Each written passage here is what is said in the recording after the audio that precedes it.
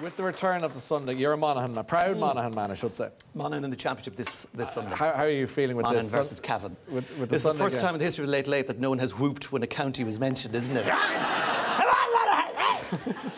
Linesman! That's what we said. But the GA, I love the GA, yes. and it wouldn't be the same without the Sunday game, and particularly when Des Cal comes on the Sunday game now, and he still looks like he's surprised that he's on television, you know. Well, are we on? Welcome, hand movements for television. This weekend, we're looking forward to Monaghan versus Cavan in the championship, and Pat Spillane is very excited about it. Well, yes, I'm very excited indeed. When you see Pat Spillane closing his eyes, you know he's going to make a comment of serious intensity. And then there's a dry swallow. That's just because I'm thinking about Donegal and trying to stop the puke from coming up. Yeah.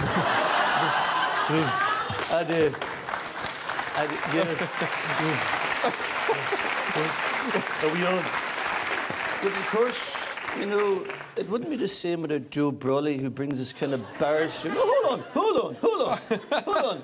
Because, you know, there's no question that the GA is the greatest spurt in the entire world.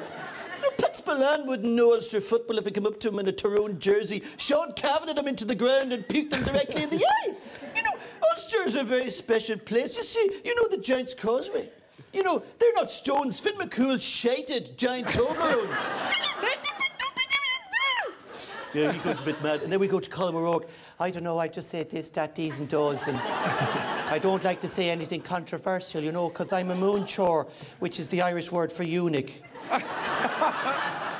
And then just before you didn't think anything got any more weird, out comes Marty Morrissey. Hi! I'm Marty, and I like to party.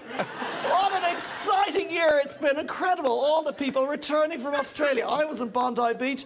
It's the first time I've seen so many extra-large Mayo jerseys since the queue for the ladies' Jacks in Croke Park.